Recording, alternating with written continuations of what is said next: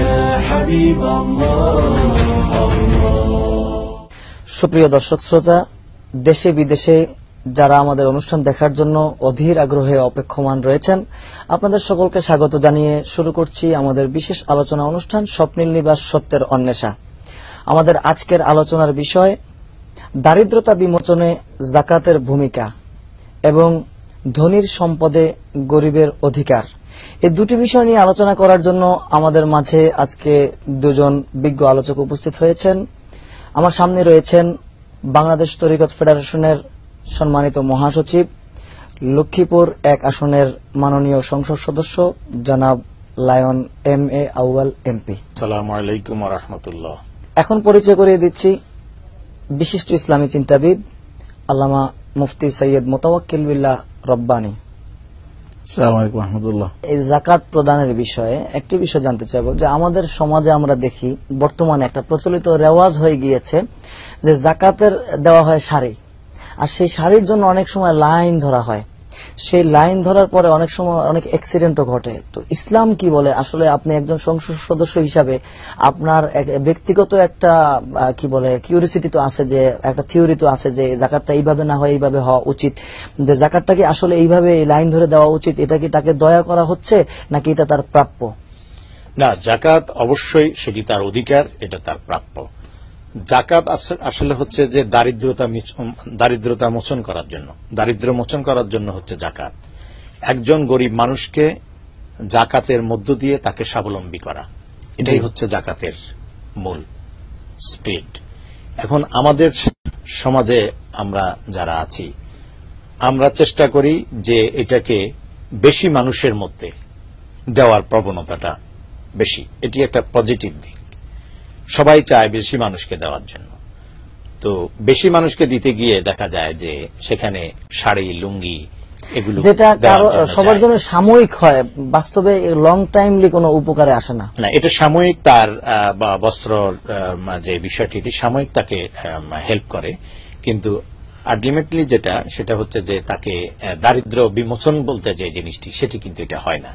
তা আসলে যাকাতটা প্রথমত হিসাব করে যেটা করা দরকার সেটা হচ্ছে নিজের আত্মীয় স্বজনের মধ্যে যারা গরিব আছেন তাদেরকে পুনর্বাসন করা, তাদেরকে যাতে এই বছরের যাকাত দিয়ে একটা পরিবারকে বা 2টা পরিবারকে যার যেভাবে সামর্থ্য আছে যদি তাদেরকে পুনর্বাসন করা হয়, তাদেরকে আর্থিকভাবে সচ্ছল করে দেওয়া যায় এবং তাদের একটি কর্মসংস্থানের ব্যবস্থা করে দেওয়া যায়, বা তার একটা ঘরের দরকার, স্থায়ী একটা সমাধান দরকার, তার একটা ঘর নাই, ঘরের ব্যবস্থা করে দেওয়া যায়, তাহলে আমি মনে করি যে আস্তে আস্তে যাকাতের মধ্য দিয়ে যে দারিদ্রতা বিমোচন। অর্থাৎ আপনি যে বিষয়টি বলেছেন তাতে আমার মনে হচ্ছে যে এইভাবে যদি সবাই যাকাতটাকে প্রদান করে তাহলে মনে হয় 10 থেকে 20 বছরের মধ্যে যাকাত নেওয়ার মতো লোক খুব একটা বেশি থাকবে না, দেওয়ার মতো লোকই বেশি থাকবে। যে আমি আবারও আসবো আপনার কাছে। এ পর্যায়ে ডক্টর সৈয়দ মোতাওয়াক্কিল বিল্লাহ রব্বানী, আমার জানা মতে আপনি যে থিসিস করেছেন সেটার মধ্যেও যাকাতের একটা ব্যাপক আলোচনা ছিল। তো যাকাতের বিষয়ে আমরা ওনার কাছ থেকে যেটা জানলাম যে যাকাতটা গরিবের অধিকার, এটা অনুগ্রহ নয়। আপনার কাছ থেকে আমি জানতে চাইবো যে ইসলামিক দৃষ্টিকোণ থেকে যাকাতটাকে দেওয়ার যে খাতগুলি রয়েছে তার মধ্যে একটি উল্লেখ করেছেন উনি, যে আত্মীয় স্বজন, নিকট আত্মীয়র মধ্যে যারা গরিব রয়েছে। আর কি কি খাত রয়েছে যেখানে যাকাতের অর্থগুলো ব্যয় করা যাবে? ধন্যবাদ আপনাকে। আজকে যে বিষয়বস্তুটা আপনি নিয়েছেন, চয়ন করেছেন, এটা অত্যন্ত গুরুত্বপূর্ণ বিষয়। কারণ রমজান মাস চলছে, এই রমজানের মধ্যেই সাধারণত আমরা যাকাত দিয়ে থাকি। তো আসলে আমাদের এমপি মহোদয় বলেছেন যে ইসলামের 5টি মূল স্তম্ভের একটি হলো যাকাত। এটা আমি আরেকটু ব্যাপকভাবে ওনার সাথে যোগ করতে চাই, সেটা হলো যে কালেমা, নামাজ, রোজা, এই 3টা তো কমন ফর ওয়াল, কিন্তু হজ এবং যাকাত এই দুটো জিনিস from gift of Almighty for all rich man, ধনীদের জন্যই এটা আল্লাহ পাক দিয়েছেন। তো এখানে দেখা যায় যে যাকাত আমরা গরিবদেরকে আমরা দেখি যে যাকাত আনতে সিরিয়াল ধরে, লাইন ধরে তারপরে দাঁড়ায়, অথবা কেউ কেউ যাকাত বিগত দিনে পত্রপত্রিকা আমরা দেখেছি, টেলিভিশনে দেখেছি যে যাকাত আনতে গিয়ে পদপিষ্ট হয়ে তারপরে মারাও গিয়েছে। তো এটা অত্যন্ত দুঃখজনক ব্যাপার, কারণ ধনীদের সম্পদে গরিবের অধিকার। এটা জাকাত দিতে হবে আপনাকে খুঁজে খুঁজে গিয়ে, বাড়িতে বাড়িতে গিয়ে জাকাত দিতে হবে। আমাদের দেশে এরকম দেওয়ার মতো লোক আছে এখনো, কিন্তু প্রচার পাচ্ছে না।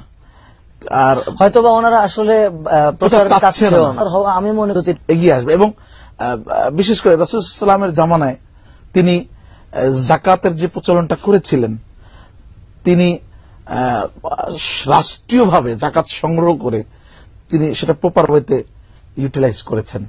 তো আমার মনে হয় যে যদি সেভাবে করা যায়, আমাদের ইসলামিক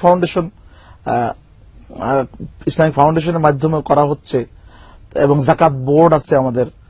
কিন্তু সেই জাকাত বোর্ডে কি আদৌ ওইভাবে মানে সাধারণ জনগণ যারা জাকাত দিচ্ছে ওনারা কি মানে অগ্রসর হয়ে সম্পৃক্ত হচ্ছেন না, সম্পৃক্ত হচ্ছেন না? আসলে এটা ব্যাপকভাবে প্রচারণার দরকার।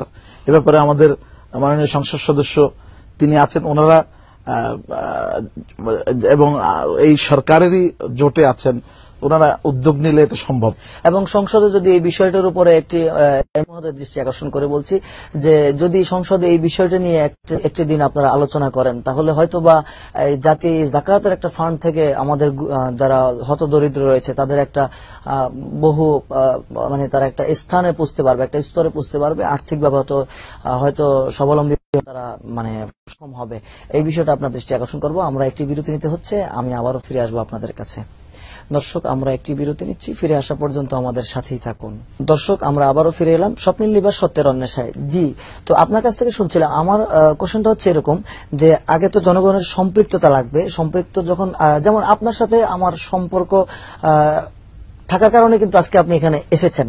তো আগে যখন সম্পর্কটা তৈরি হবে জাকাত বোর্ডের সাথে, যারা জাকাত দানকারী তাদের সাথে, তখন তো তারা সেখানে জাকাতটাকে প্রদান করবেন। তো সরকারের এই ধরনের কোনো উদ্যোগ আছে কিনা? না, সরকার তো এটি উদ্যোগ আছেই, কারণ ইসলামী ফাউন্ডেশন বলছেন বিভিন্নভাবে সরকারের বিভিন্ন দায়িত্বশীল ব্যক্তি যারা আছেন ওনারাও কিন্তু আহ্বান জানান জনগণকে যে জাকাত বোর্ডে জাকাত দেওয়ার জন্য। এখন মানুষকে সেই জায়গায় এগিয়ে আসতে হবে, এটার প্রচারণাটা আরো বাড়াতে হবে। সাধারণ মানুষের মাঝে যাতে এই জিনিসটা ছড়িয়ে যায় যে জাকাত যাতে মানুষ চাইলেই, যেহেতু এক ব্যক্তির এটা ইচ্ছা, তিনি প্রপারলি এটা ইউজ যাতে হয় সেজন্য উনি চাইলেই সরকারের জাকাত বোর্ডে উনি জাকাত দিতে পারেন। এবং এটাকে আমি মনে করি আরো প্রচার করা দরকার, এটার আরো প্রসার ঘটানো দরকার। মানুষ যাতে এই জাকাত বোর্ডে এসে টাকাটা জাকাত দিতে উৎসাহী হয়, এটা ব্যয় হয়। যেহেতু সরকারের নিয়ন্ত্রণে থাকে, এটা একটা বোর্ড আছে, সেই বোর্ড এটাকে নিয়ন্ত্রণ করতেছে সঠিকভাবে এটার ব্যবহার। জি, আমি আবারও আসছি আপনার কাছে। এই পর্যায়ে ডক্টর রব্বানী, আপনি বলুন যে আমরা মোটামুটি জাকাত সম্পর্কে একটা ধারণা পেয়ে গেলাম, তো এতিমদের আমরা দিতে পারবো জাকাত, নিকটাত্মীয়দেরকে আগে দেওয়ার হক। আরেকটি আমি জানতে চাইবো, সেটা হচ্ছে ইসলামের কোন কাজে, যেমন মসজিদে জাকাত অনেকে বলে ব্যয় করা যাবে, এটা কি আদৌ কি এরকম মানে ব্যয় করা যাবে কিনা মসজিদে জাকাত? না, মসজিদে জাকাত দেওয়া হারাম, এটা সম্পূর্ণ গরিবের অধিকার, যে বিষয়টি আমাদের আরেকটি বিষয় হলো যে আপনি আমার পিতামাতাকে জাকাত দিতে পারবো না, পিতামাতাকেও জাকাত দেওয়া যাবে না। জি, তাহলে মসজিদেও যাবে না, পিতামাতাকেও দেওয়া যাবে না, কারণ এটা হচ্ছে গরিবের অধিকার। তো আজকে আমাদের দুটি বিষয়, মসজিদ, মাদ্রাসা, জি, মাদ্রাসাও জাকাত দেওয়া যাবে না, মাদ্রাসাও দেওয়া যাবে না, শুধুমাত্র এতিমদেরকে দেওয়া যাবে, যদি এতিমখানা থাকে সেখানে দেওয়া যাবে। তাহলে আমাদের এই বিষয়গুলিকে আমাদেরকে লক্ষ্য রেখে অবশ্যই জাকাতটা প্রদান করতে হবে। এছাড়া আমাদের জাকাতটা যদি সঠিকভাবে আদায় না হয়, তাহলে সেক্ষেত্রে অবশ্যই আমাকে আল্লাহ রব্বুল আলামিনের দরবারে জবাবদিহিতার মধ্যে পড়তে হবে। জি, আপনাকে অসংখ্য ধন্যবাদ আমাদের সময় দেওয়ার জন্য। আমরা সর্বশেষ সময় এমপি মহোদয়কে বলবো যে যেহেতু আপনি লক্ষ্মীপুর 1 আসনের এমপি, আমাদের দর্শক দেশে বিদেশে সর্বত্র ছড়িয়ে ছিটিয়ে আছে, তারপরে যেহেতু আপনি লক্ষ্মীপুর থেকে আপনি জনগণের প্রতিনিধি হিসাবে সংসদে দায়িত্ব পালন করছেন, আপনার লক্ষ্মীপুরবাসীর উদ্দেশ্যে 2-4টি কথা বললেই আমরা শেষের দিকে চলে যাব। আমি আমার লক্ষ্মীপুর বাসীর, বিশেষ করে আমার রামগঞ্জ নির্বাচনী এলাকার যারা বিত্তবান রয়েছেন, এবং এর সাথে সাথে আমি দেশবাসীকেও বলবো যারা জাকাত দেন তারা নিকট আত্মীয়কে আগে দেন, তার যাতে জাকাতের যে স্পিরিট মূল স্পিরিট, যাতে তার দারিদ্রতা বিমোচন হয়। জাকাত দেওয়ার সাথে সাথে এটা একটু খবরও রাখতে হবে, খেয়ালও রাখতে হবে, মনিটরিং করতে হবে, যাতে এই জন্য আমি জাকাতটা তাকে দিয়েছি, সেই জাকাতটা সে প্রপারলি ইউটিলাইজ করে তার দারিদ্র বিমোচনের জন্য কাজ করেছেন কিনা সেটাও কিন্তু আমার খেয়াল রাখতে হবে। তা আমি আমার নির্বাচনী এলাকা লক্ষ্মীপুরের সর্বস্তরের জনগণকে, আমার জেলা এবং রামগঞ্জ সবাইকে আমি পবিত্র মাহে রমজানের শুভেচ্ছা জানাই এবং আগাম ঈদের শুভেচ্ছা জানাচ্ছি। জি, আপনাকে অসংখ্য ধন্যবাদ। আপনাদের উভয়কে আজকে আমাদের এই স্টুডিওতে আমাদেরকে মূল্যবান সময় দেওয়ার জন্য আপনাদের উভয়কে অসংখ্য ধন্যবাদ জানাচ্ছি। আপনাকেও ধন্যবাদ। দর্শক, আপনারা শুনলেন আমাদের দুজন বিজ্ঞ আলোচক অত্যন্ত সুন্দরভাবে এবং সাবলীলভাবে জাকাত সম্পর্কে আপনাদেরকে দিক নির্দেশনামূলক আলোচনা করে আপনাদেরকে কিছু উপহার দিলেন। আশা করি আপনারা সেটা বুঝতে পেরেছেন এবং সেই অনুযায়ী আপনারা জাকাতকে প্রয়োগ করার চেষ্টা করবেন। আজকের জন্য বিদায় নিচ্ছি। আগামীকাল একই সময় একই চ্যানেলে আমাদের অনুষ্ঠান দেখার আহ্বান জানিয়ে আজকের জন্য বিদায় নিচ্ছি। আসসালামু আলাইকুম ওয়া রাহমাতুল্লাহি ওয়া বারাকাতুহু।